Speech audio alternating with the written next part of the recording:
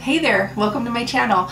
My name is Leah and today it is time for another Get Ready with Murder. This is a weekly, well, supposed to be weekly, true crime series that I do on my channel in which I will do a face of makeup and tell you a true crime story.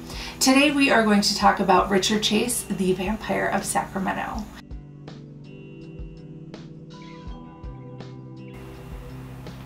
Okay, so we're talking about Richard Chase today.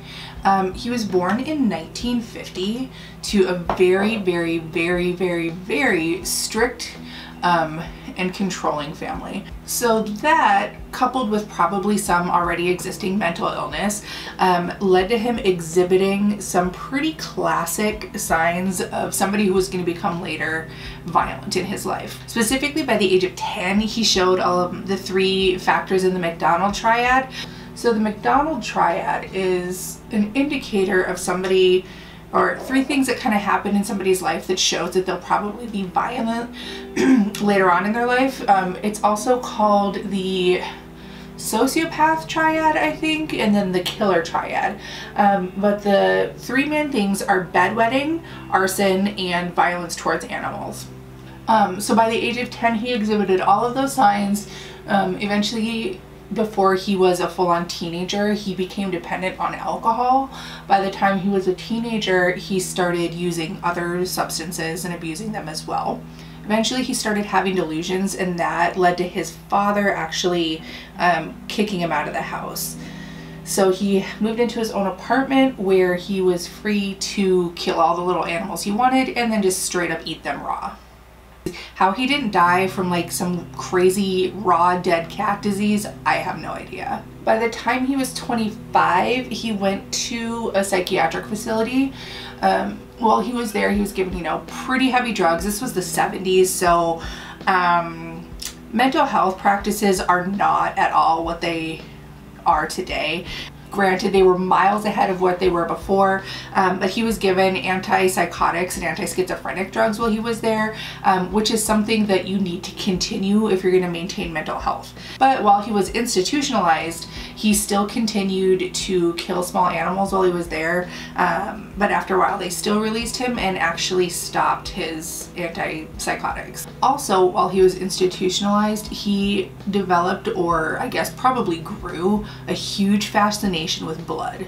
Apparently he would try to get blood out of the therapy dogs with syringes.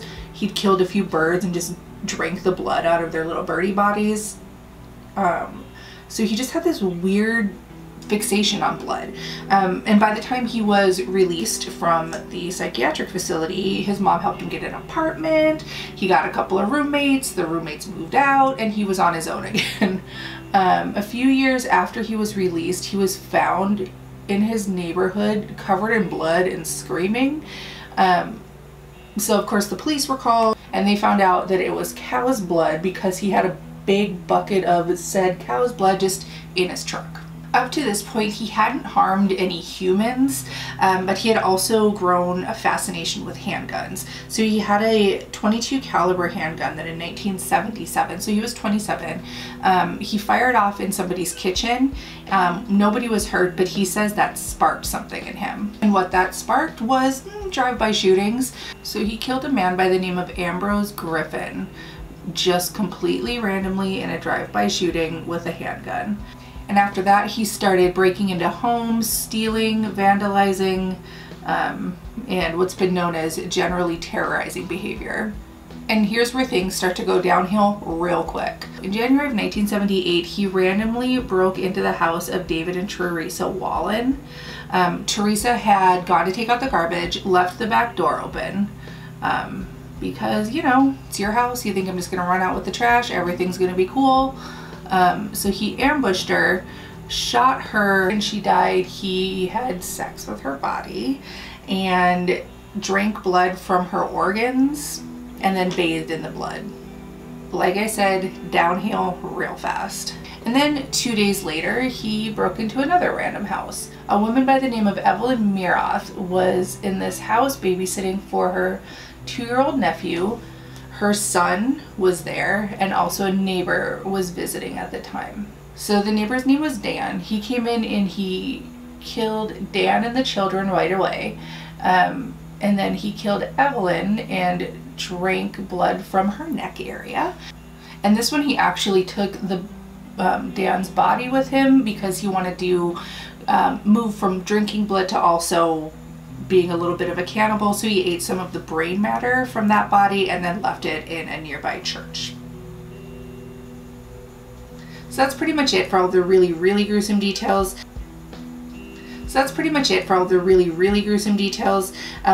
You can tell now why he's called the Vampire of Sacramento, because he did a lot of blood drinking, which still I don't understand how he didn't get some crazy illnesses from that. So while Chase was a murderer who gave zero shits about who he killed, when, why, what he did to them, he also was not careful. He left a ton of evidence at all of the scenes, and also took a bunch of trophies with him. So the police went to investigate at Evelyn's home because there was a lot of commotion, and a neighbor straight up went to the door, knocked on it, and that's what scared him away. But also left perfect shoe prints, perfect handprints, and stuff all over the house. So it was not difficult to track him down.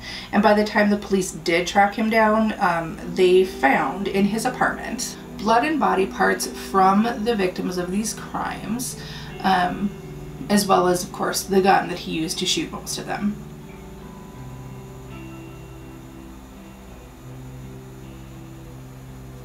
And to further drive home the point that he was obsessed with blood, literally everything in his apartment had blood on it. Cooking utensils, blood, walls, blood, ceiling, blood, everywhere. So he was messy on top of a cannibal.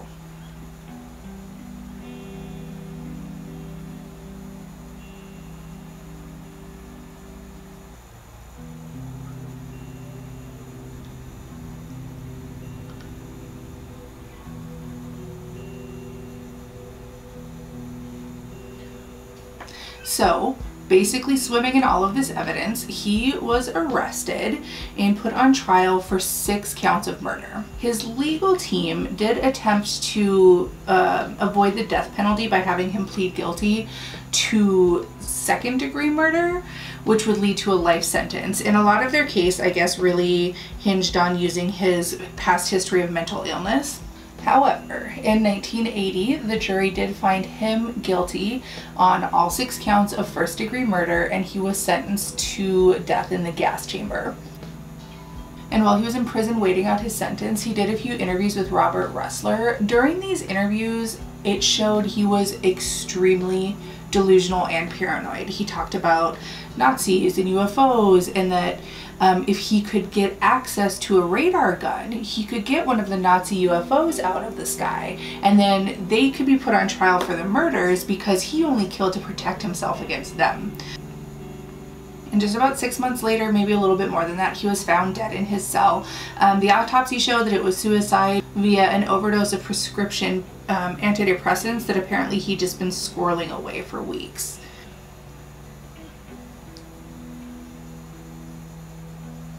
So that is the very strange and very disturbing case of Richard Chase, the Sacramento Vampire.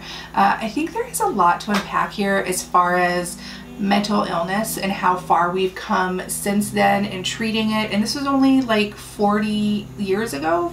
So clearly we've come a long way since then, but I do also think that there's a long way to go in cases like these. I think there can definitely be quite a conversation regarding nature versus nurture. Like, was he determined to do this, you know, just because of the way his brain works from the get-go, or did his environment have a lot to do with it as well, with an abusive father?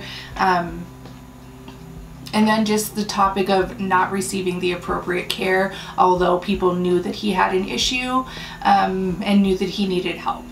So I think there's a lot of factors that probably could have changed a lot of things, knowing now what we do versus what we did then, that probably would have saved some people's lives. So having said that, I'm going to leave a link down below that goes to Mental Health America. It's a charity that actually goes to helping a lot of people either get screened for mental health issues, find help that they need. Low-income people can help find doctors. They do a lot of really good in the mental illness field. So if you feel inclined to possibly donate to them, I would very, very much recommend it. And with that, that is it for me today. Thank you guys so much for watching. I appreciate you coming every week. I know it's been kind of a weird upload schedule lately. My life's just been kind of up in the air, but I do have some really great news, so stay tuned for another video coming soon about that. Make sure to like and subscribe if you haven't already, because I try to do Get Ready with Murders every single week, but like I said, this last few weeks has been just kind of nuts, but I am going to get back into the schedule now. So if you have any other stories you'd like to hear me talk about, definitely share those below. If not, make sure you hit that subscribe button so you're notified every time a new one goes up. All right, have a super great rest of your day, and we'll see you in the next one. Bye, bye, bye, bye, bye.